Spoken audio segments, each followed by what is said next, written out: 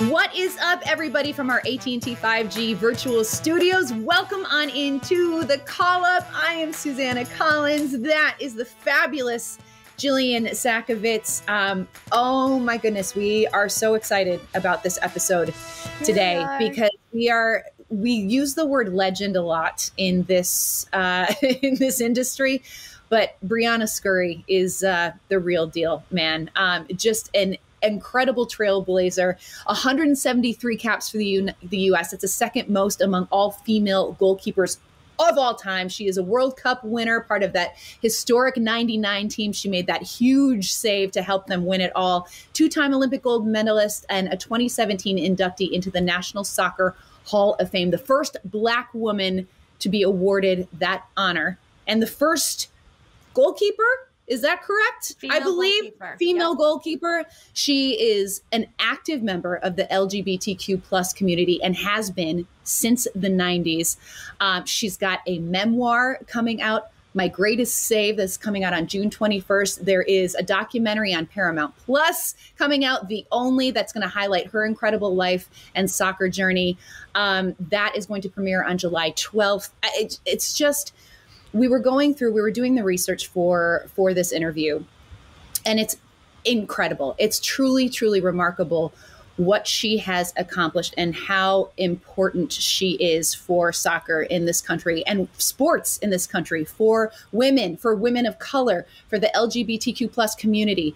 She has been just a complete advocate and champion for so many underrepresented people.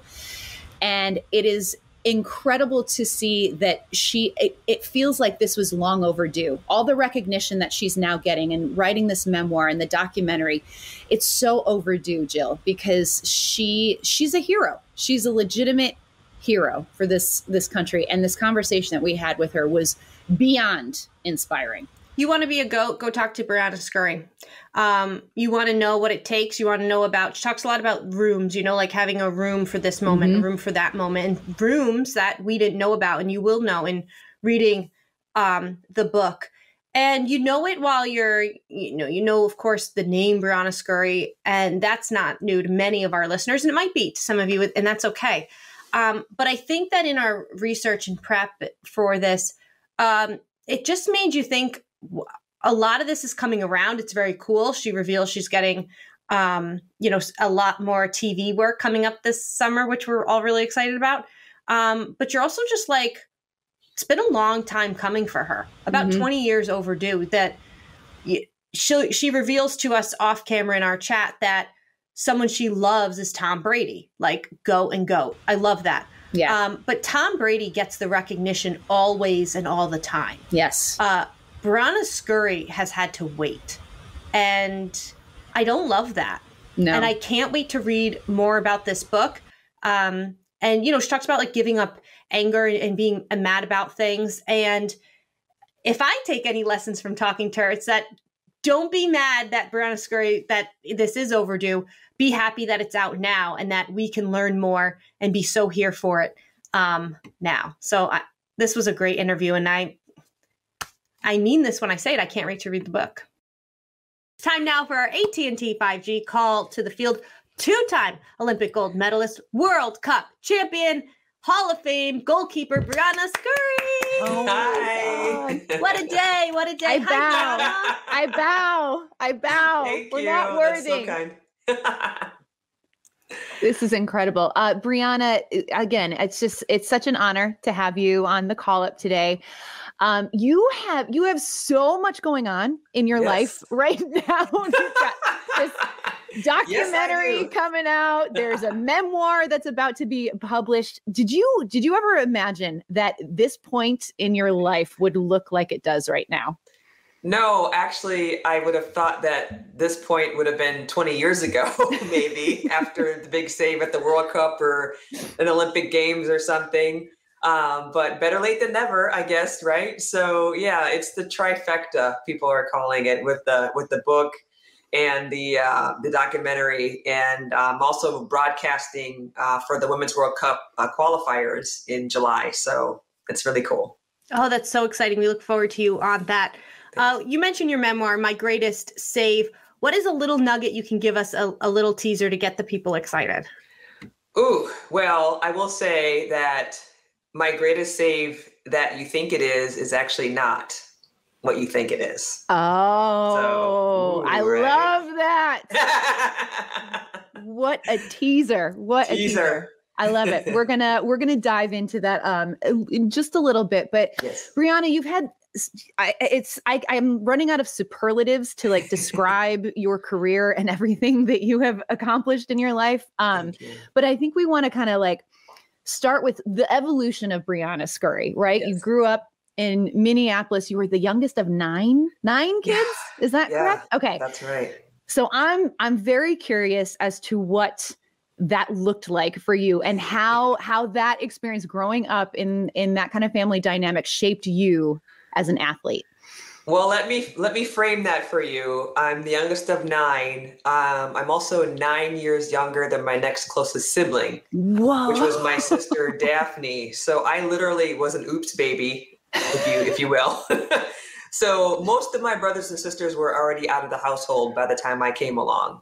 And 7 of those 9 are also half brothers and sisters, obviously either my mom or my father's children by blood. So, but I consider them all my full siblings. And for me, it was really a great childhood. My sister Daphne, who was in the household with me, was very kind, very protective, and was really my hero.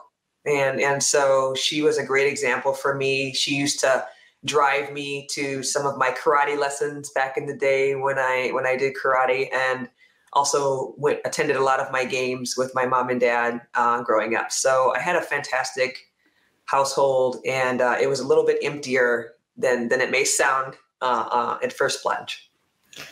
Briana, and correct us if we're wrong. We were just going crazy on the internet doing a deep dive, and we know where that can go. But it seems like there's been such a theme throughout your career. I read that on your soccer team, on your 12-year-old soccer team, you were the only African American and the only girl on that team.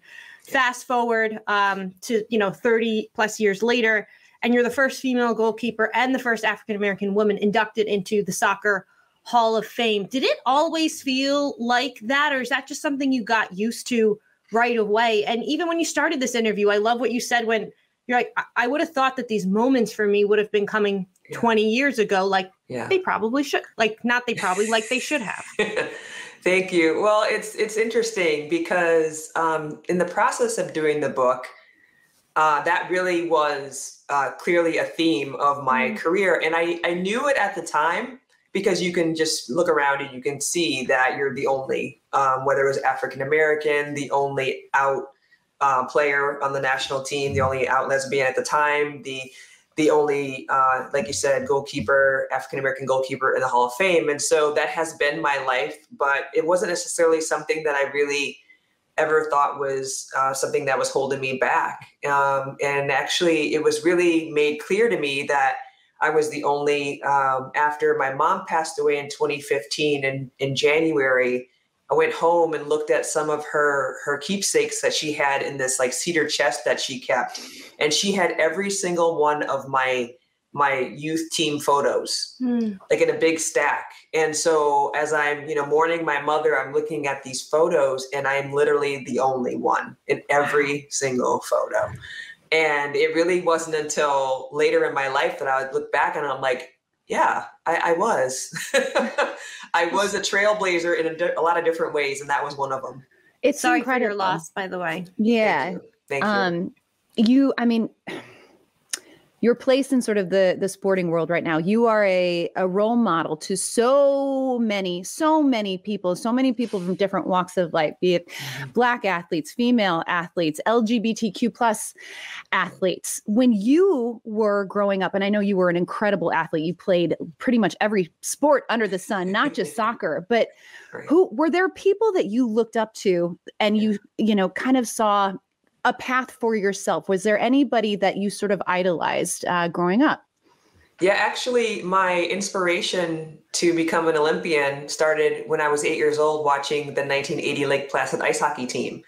And a lot of people would say, well, did you always want to be Jim Craig, who was their goalie at the time, spinning on his head? And I said, well, no, at the time, I just wanted to be an Olympian. But obviously the goalkeeping thing just, fit me. So I just ended up doing it. But yeah, I mean, that was the inspiration for that path of being an Olympian. And I also had role models. Of course, my mom and dad were fantastic support role models for me, but also in basketball. I was a basketball player. I loved playing basketball. And so Pearl Washington, who was a basketball player for Syracuse, and also Cheryl Miller, who played at USC and was a basketball player in college. So those were two of my role models as well. Oh, I'm loving this Miracle on Ice crossover too. This is awesome. You mentioned all these sports: soccer, track and field, softball, basketball. I know deep in your heart. So when was it? Because as we, as high school athletes, we know at some point you got to start to make up your mind. When was that moment that you decided, you know what, I'm going to focus on soccer?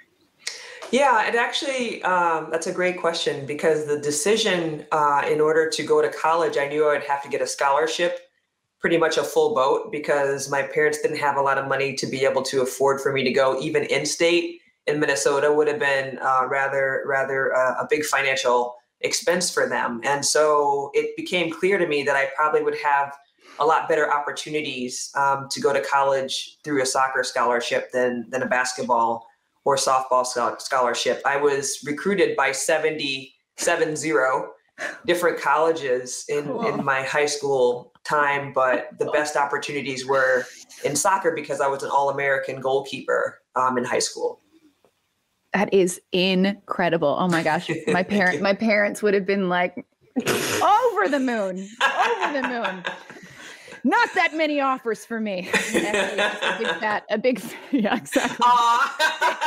Big goose egg. Big That's fat all goose right, girl. egg. You're doing just fine. You're doing fine.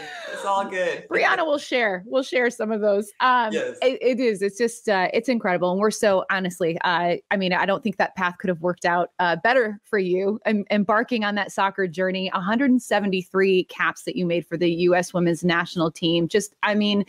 You're an icon. You are cemented in history, and such a huge part of the growth of soccer, especially women's soccer right now in this country. And I know for Jill and I, we think back on that 99 World Cup, and that was huge. That was huge for us as women in sports. That was such a moment. We had never seen a women's team being celebrated like that. And you were so integral on that team. You only allowed 3 goals that entire tournament, making the huge save in the PK shootout.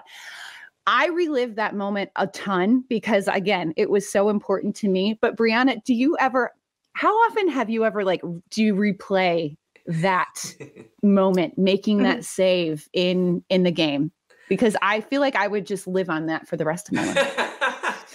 Well, I just want to say thank you for saying that about how that inspired you in your 100%. Life. And it's truly an honor and part of my legacy that I really so greatly appreciate, that what we did inspired so many women in a positive way to do amazing things in their own lives.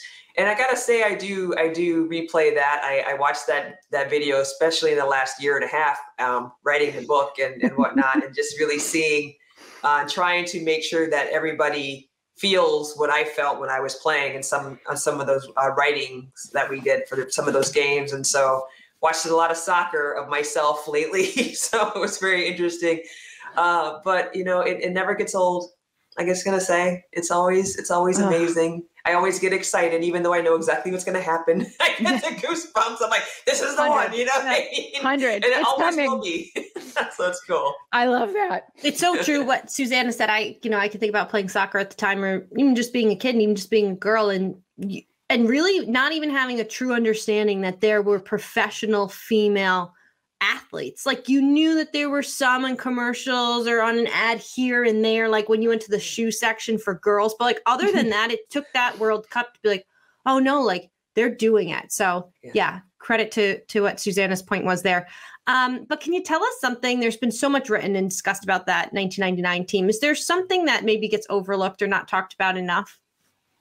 Oh, I think what's interesting about it that probably a lot of people don't realize is that we were just, 20 girls just trying to do our thing. and it's funny because you think about it, you're like, oh, did you guys know you were having an impact, this and that? For me personally, I didn't really realize how big of it. I mean, obviously we were filling the stadiums, like that's clear. Yeah. But that was 2 years of work, barnstorming all over the country to try to gain visibility and meet a lot of people in the soccer community to have them come and see our games. But it wasn't really settling with me until Robin Roberts showed up at our training session out in California and sat down with me after training and had an interview. That's when I truly was like, wow, Robin Roberts is here. Holy cow. Right. And that was back then she was a sports personality. Now she's, amazing GMA, does this amazing things all the time, and actually wrote the foreword for my book, which is really cool. Oh, no way. That's amazing. Yeah. And so I think that's one of the things is that we weren't naive, or I would say, let me speak for myself. I wasn't naive to not know what was happening, but I tell you that ripple ended up being a lot bigger than I thought at the time. And thank goodness. And I'm just glad everything worked out well. And then we won. And we won. And we won. The entire country won. Oh man, what a moment. Yes. Okay, so I want to talk about your memoir because I have to imagine that writing a memoir is I feel like you probably encounter and go through a whole host of emotions when you're putting things that are so deeply personal out on paper for the entire world to read. And you've had some really, for all the highs that you've had, there've been some incredible lows, and it's a very vulnerable position to put yourself in. So, just a huge amount of credit to you for the bravery in that. But, what was it like? Was it overwhelmingly cathartic for you? Was it scary? Was it all of the above? Kind of walk us through that journey of putting this all down.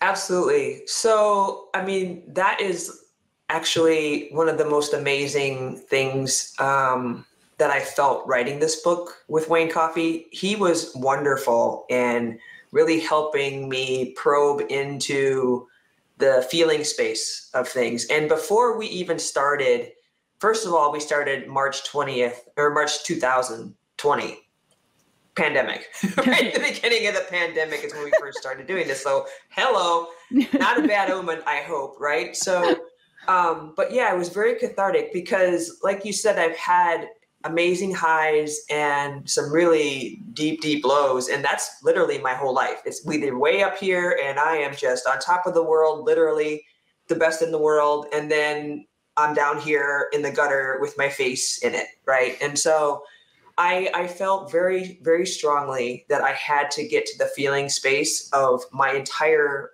life, the good and the bad. And I had to go back into these rooms, if you will. If you consider things in your life, pivotal moments, good or bad, as rooms, some of those rooms, you lock that door, you barricade, and you don't go back in there. Even, 10 years down, 20 years down. And so I literally had to go back into some of these rooms and put some light on in there and actually go to that space the way I felt at the time in order to be able to write it properly and accurately and with authenticity. And so it was very cathartic because now I have essentially swept all the rooms of my life in areas where there was probably, some definite need to be doing that. And so I was able to do that with the book. And I've forgiven myself and so many other people throughout that process. What were some of those rooms, Briana? So the obvious ones are, both my parents passing away. I was literally in the room when my dad died at the hospital. We went in there. The Hope Solo situation, we clearly delve into that, and I gave my true feeling, authentic feeling and emotion and how I felt about that situation. So there's that. We went into the room where I was at my lowest lows with regarding to my head injury, my concussion, and how it got really bad in that third year of dealing with it and pawning my medals. I mean, talk about, a gut punch for me. And that was something that I had not told anyone. Wow. Not a soul knew about it until Krissa asked me about my medals, and I wanted to tell her. Mm-hmm. And my heart was beating out of my chest. You know what I mean? And so I had to go back there to that feeling of the day that I did that. And I wanted to make sure that the reader could feel what I felt in that moment. And so that's another one. And then, of course, a lot of people, when they look back on 99, they're like, you're amazing. And then, but guess what? 2000, the Olympic Games, didn't play a single minute. So what happened there? Like, a lot of people don't know that story. And so I went back there back then I was angry for an entire year. And I had to go back into that space and sweep that room too. So those are some great examples of areas where I needed some healing. And the book helped me do that. Oh man, that's some really, really powerful stuff. And I think that your message and your words are going to help a lot of people, like that can be scary. That can be really scary to confront those rooms and open those up. So it's just really important. So it's incredible what you've done. You've become a mentor to so many young players. Trinity Rodman, who has just taken the soccer world by storm. When and this is a young Black woman who has had the privilege of looking up to somebody like you in her career, which I think is just so astounding. What is, for you, what is the most important sort of piece of guidance that you can give young players that are looking to you for that kind of mentorship based on your experiences? So I have a firm belief that my purpose here is to create and to inspire. And so the first thing I would say is figure out what your purpose is. Whether it's being a great mom, eventually, or, being a CEO, or being, a high level athlete, or anything in between. Figure out what your purpose is. And then what I did was I created this book so that it may inspire all of those who read it. And in the creation, I was thinking about how I could help people truly see that success isn't a straight line, and that it goes like this. And sometimes you're going one way and you feel like you're almost there, and all of a sudden something slams down in your way and you have to figure out, do I go around? Do I go through? Do I go under? What do I do now? And to develop resilience, because resilience is probably one of the most important traits you could possibly have, because you will always have something in your way. And that's just part of the journey. And that's actually a great place to have growth when you're trying to toil and figure out how to get past this obstacle. And I think it's really important. And so for somebody like Trinity, or, young players like Midge Purse and all these other great players, I just want to be someone who is cheering them on. And hopefully they can read my book and see, hey, Bri went through some crazy stuff and she got through it eventually, with some help from some unexpected places. And you just never know. Just go one more day, because you never know where the help is coming from. You mentioned, so many achievements, and no matter what your job is, I think it's very easy for people to look at like, oh, well, look at what they're doing. Everything must be great for them. But obviously, in reading your book or just knowing anything about you as an athlete, you know that it's not a straight line. Like you mentioned, we rattled off your accolades, but when you look back at what you've accomplished so far, what are some of the things that you are most proud of that maybe aren't in your Wikipedia? Well, one thing that is definitely something that has been the most humbling thing ever for me is the National Museum of African American History and Culture. Being in that museum, in that Smithsonian, when I got the contact from the curators there, I didn't really understand that what I had done was worthy of such praise. And being in the Game Changers exhibit, I mean, I knew I was changing the game, but I didn't know I was doing it to that level where a museum and the curators thought my body of work was making that impression on my culture. And so I was very humbled by that.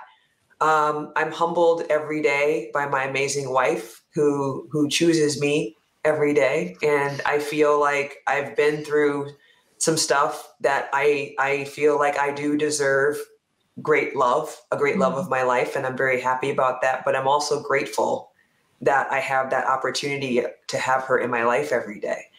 And so I would also say that, sometimes it takes pressure on coal to make a diamond. And so don't ever forget that you can have amazing outcomes in situations that may seem like things you don't want to deal with. Just get to work, have resilience, get to work. And then at some point down the road, if it was super difficult, like a death or some change that you didn't want, maybe you can see the silver lining in that once you get away from it for a little while. But it's always there. I'm going to be like just re-listening to this conversation for the rest of it. Like this is like feeding my soul right now. Such incredible words. Well, wait till you read the book, Suze. I know. That's right, Suze. I'm going to get my hands on it right now. Well, okay. So in addition to this book, there's also a documentary on your life that's coming out. The Only premieres on Paramount Plus on July 12th. We saw the trailer last week, which looks incredible. What can we expect from that? How is it different from the memoir?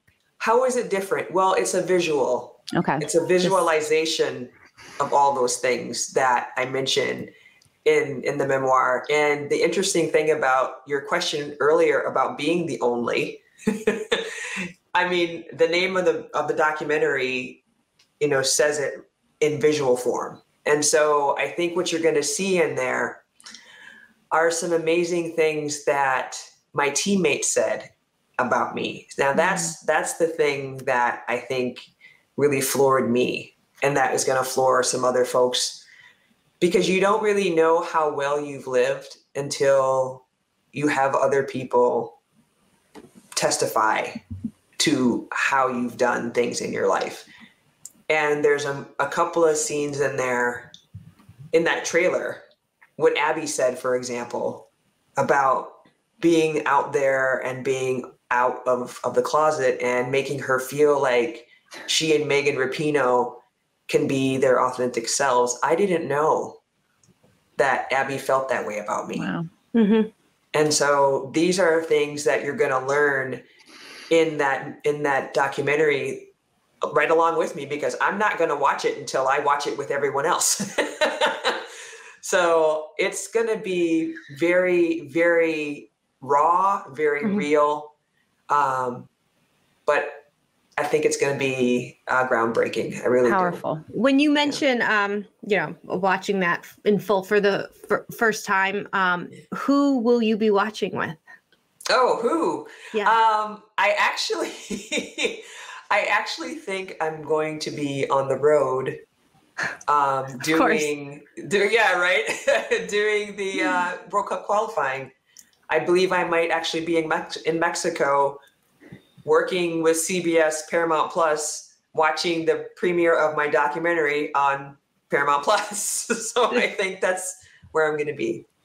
Amazing. Amazing. Well, Briana, before we let you go, of course, June is Pride Month. And on that note, is there a message you have for our listeners before we let you go? I tell you, especially with Pride, inclusion is so important, and being an ally. I feel more strongly than ever about the importance of allies and the importance of feeling like you are included in, whether it's a process at work, at school, in your communities. Everybody wants to belong, and everybody wants to be a part of something bigger than themselves and to be heard. And I think Pride is a great testament to that exact thing. Amazing. Briana Scurry, you so much. you are an American hero.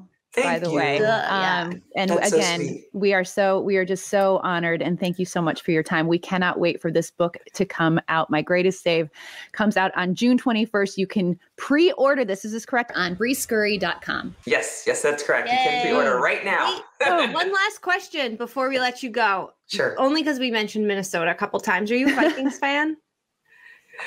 Okay, so Don't say you're a Packers that's a fan, loaded Brianna. question.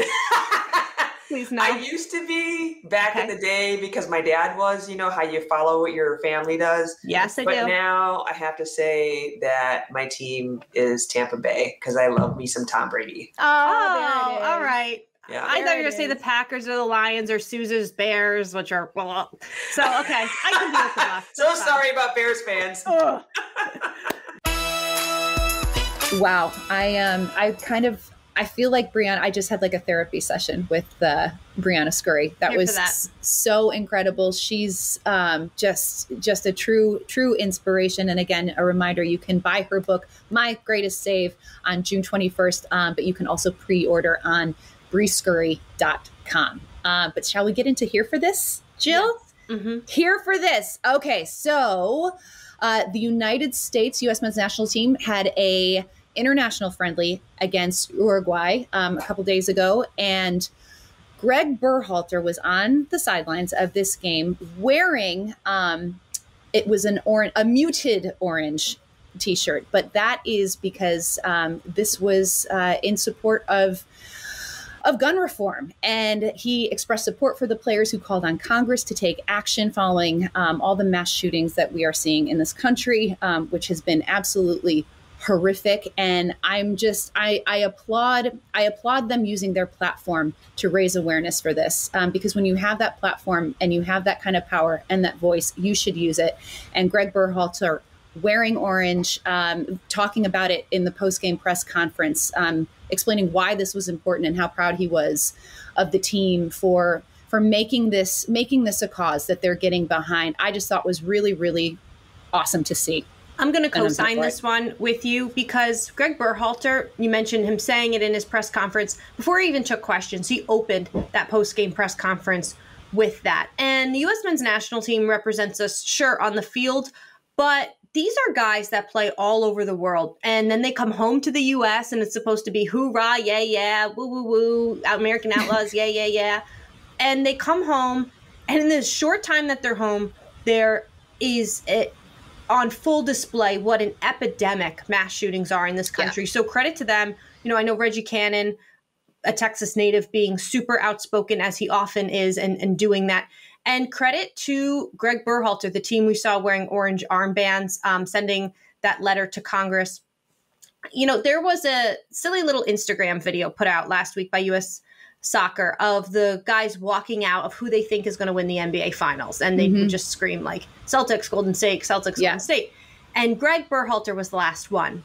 And then maybe because he doesn't watch these kinds of videos, he didn't know you're just supposed to like spew one thing and keep running. But he elaborates and it's great. And he says Golden State, and he says, because Steve Kerr's the best. Yeah. And I remember thinking in the moment, this was prior to that, I wonder if as Greg Berhalter matures and grows as a national team manager, like, will he become a little bit more like a Steve Kerr or a Greg Popovich who do take stances and do tick people off? So I loved seeing that moment, that human, and I know that Greg is an incredibly smart and informed guy and has done this in the past, but I really liked that extra level of stance that U.S. Soccer and Greg Berhalter took. And, I'm excited to ask them kind of more about that and see what hopefully is next and what comes.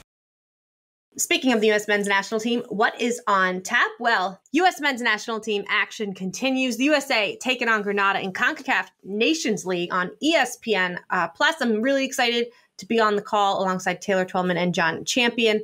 And we'll see what the fan turnout is like. We'll see what Christian Pulisic has to say. Suze, I haven't gotten to talk to you on the air since that moment. But I promise you that I really just wanted to know what it felt like being back in the U.S. And yeah, it seemed like an innocent enough question. In front of your fans. And yeah, we're the Morocco fans, super loud in pregame. Like, yeah, but you got to realize for Morocco, it's a once in a 14-year Absolutely. chance. From all over the place coming in. And they're pumped up, but maybe silver lining is that some good comes of it. And hey, listen, you can agree, you can disagree. I'm a sideline reporter. I don't have an opinion on it, but there is a lot of value in people being open in a post-game interview. So don't go off US soccer world and ruin that, because then people hide and then we get generic answers. So if you agree or disagree, embrace it and let's promote it. We want people to speak about how they feel. And then we get better, right? We all get better and things get better. Sure. Absolutely. Right? Oh man, Christian Pulisic. I also think that I think that people maybe misinterpreted what he was saying just a little bit, but whatever. That's neither here nor there. 100% did not mean Americans as the ethnicity. He meant people sporting. Exactly. Red, white, blue. And I think everyone knew that. Okay. I hope so, because Twitter, boy, was Twitter on fire. One more thing on that. I think like, hey, if there's more fandom and that comes from it and there's conversations, that's great. But like, let's also, US soccer, I know we've been hurt, but like, let's also though celebrate they just won 3-0. And like, let's talk about 3 things. Let's not all hone in on one little moment. But then again, who am I to police what people have to say? Oh, good Lord. Social media, I tell you. Okay. What else is on tap? Good question. Tomorrow, June 8th, is World Oceans Day. And in honor of that, we are rocking our prime blue jerseys. Hello. Check this out. You saw these in action just before the international break. These are made from recycled material and Parlay Ocean plastic and are just one of the many efforts around the league to create sustainable projects. So for more information on how you can get involved in your club's sustainability efforts around the community, head on over to mlssoccer.com. And I will tell you, Jill, I have gotten one of these like pretty much every season since I've been at MLS. And these are my favorite. This color is just, I mean, it's good on camera. Giving the Vancouver Whitecaps some love as well. No, these are super, super cool. Can I admit something right now? Yes, of course. So our amazing producer Galena hooked us up with these, and only larges were left. That's fine. They're very big. But I tried today to look cool and like roll up my sleeves a little, and it didn't go so well. And I felt kind of like Tito Villalba or someone. Oh, yeah. I felt almost like trying to do the arm version of the shorts, and then I gave up. And can I show you what I did? Did I tell you that I learned how they got them really short? Did I tell you this breaking news? No. So I asked Jeff Lorenowitz, how do they get them so short? They're shorts. Like, what do they roll them? They're rolling them into their underwear. Oh, okay. Well, that's like no. I used to roll up my T-shirt into my sports bra. Oh, like my yeah. It's the same. So it's the same concept. But my arms had nothing to hold on to. This is what I did to make it cool. Oh, do you want to see mine? Hold on. I tied it. I turned it into a crop top. I guess I tied mine in. Yeah. Did a little crop top action. You look hot. Oh, with my sweatpants. Yeah. Thank you. At least you have jeans on, which, that's you're a normal human being. Because I had to go to an appointment this morning. I was out in the universe. I'm proud of you. Putting on jeans for me is like a real accomplishment these days. But hey, listen, you do what you got to do. Guys, this was so much fun. A huge thanks again to Briana Scurry for her time and for sharing everything that she did. Go check out her documentary, The Only, on Paramount Plus on July 12th, and also her book, My Greatest Stave, on briescurry.com, which you can pre-order. And that comes out on June 21st. So guys, thank you for watching. See you next time. What's up, everybody? It is Susanna Collins and Jillian Sakovits, co-hosts of The Call Up. And if you want more Call Up action, hit like and subscribe right here on YouTube, right there. And also make sure that you download every episode of The Call Up every single Tuesday at 5 o'clock Eastern Time or anywhere that you get your podcasts. And while you're here, why not check out some of these other videos as well?